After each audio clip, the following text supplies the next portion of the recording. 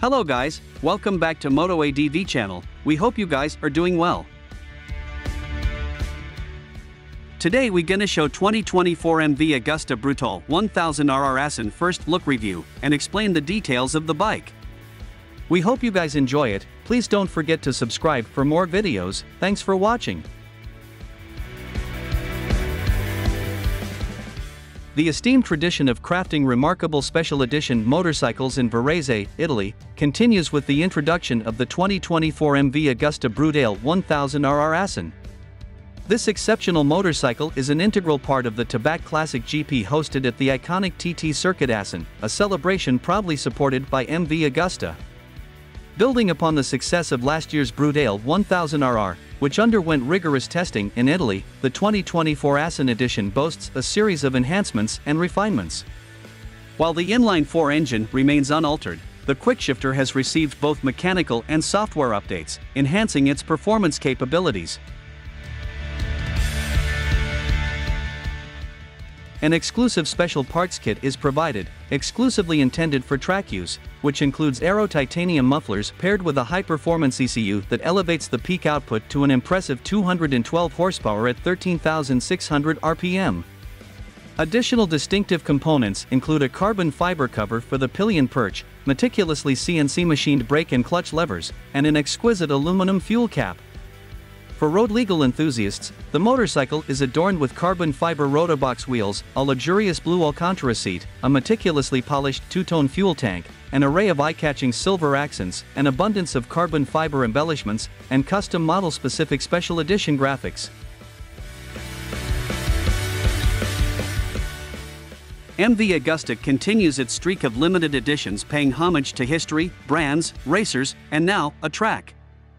The Cathedral of Speed is the inspiration for this limited edition MV Agusta, the Brutale 1000RR Assen. Made in Italy, the limited edition bike that pays homage to the racetrack also harks back to MV Agusta's 35 victories on the Assen circuit. MV Agusta is the most successful Italian manufacturer, and third overall in terms of successes on the Dutch track, with its history dating back to 1976 when Giacomo Agostini triumphed in the 350 class.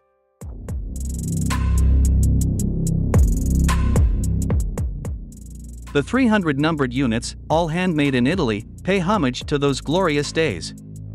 It was also developed in collaboration with the Assen circuit, and the 300 bikes are a result of that agreement.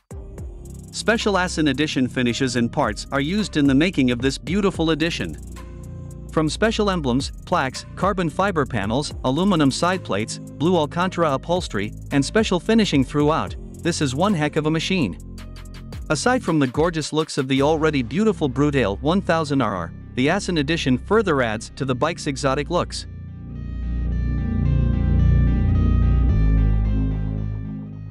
MV writes that the specific color scheme of the Assen edition combines blue Nordico, Argento Ago, and gold. In other words, the blue, silver, and gold into the mix, resulting in an elegant, sporty, and perfect color palette that highlights the model's attention to detail and first-rate technical equipment.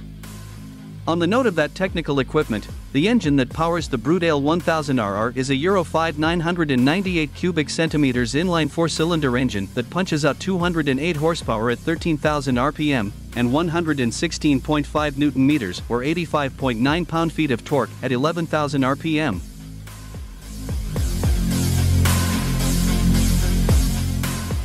The bike tips the scales dry at a weight of just 183 kilograms or 403 pounds. This results in a power-to-weight ratio of 1.1 horsepower per kilogram, measured with its dry weight. As for its footwork, the MV Agusta Brutale 1000RR Assen boasts top-of-the-line hardware, with a 43mm Öhlins NixEC hydraulic upside-down fork with 120mm of travel, and an Öhlins EC TTX rear shock with 120mm of travel. Both are electronically controlled and damped with compression and rebound damping settings. While the front suspension features manual preload, the rear features electronically adjustable spring preload adjustment. Braking power is assured with a set of double floating discs in the front coming in at 320mm each, while a single steel disc coming in at 220mm sits at the back.